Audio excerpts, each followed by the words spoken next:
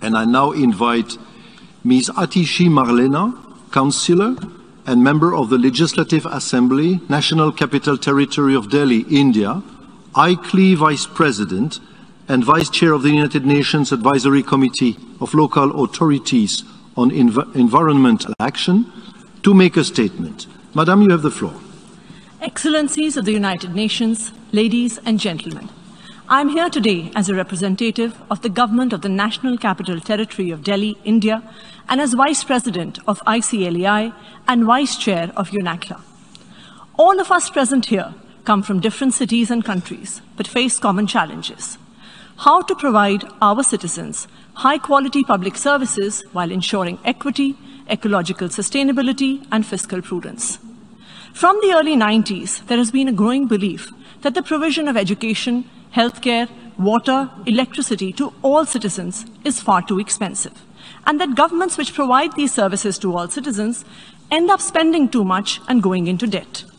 So governments, especially in the developing world, have started withdrawing from these services. Provision of water and electricity have been privatized. People face increasing tariffs. Education and healthcare have seen substantial reduction in government spending, causing the steady deterioration of government schools and healthcare facilities. While this may have improved fiscal management, it has led to increasing inequality. However, in the last 7 years in Delhi, a city of 30 million residents, we have shown that we can do both, provide high-quality public services while running a fiscally responsible government.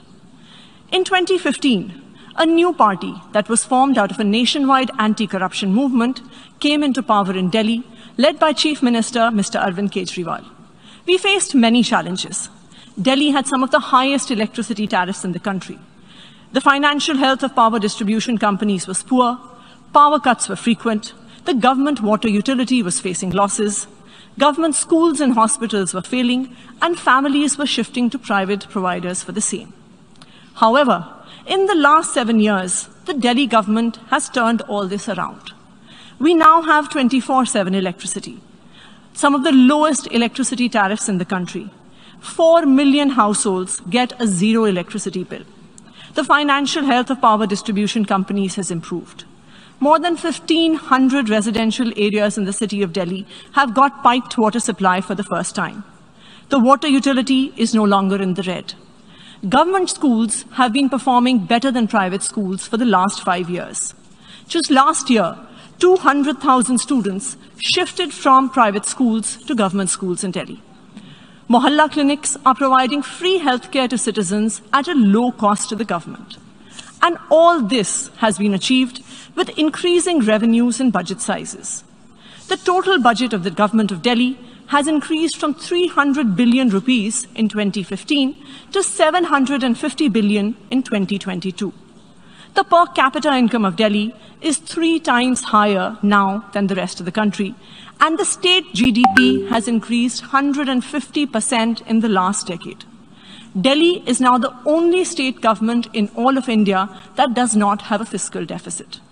The Kejriwal government in Delhi has shown that a government can provide high-quality public services to all its citizens and yet be fiscally responsible.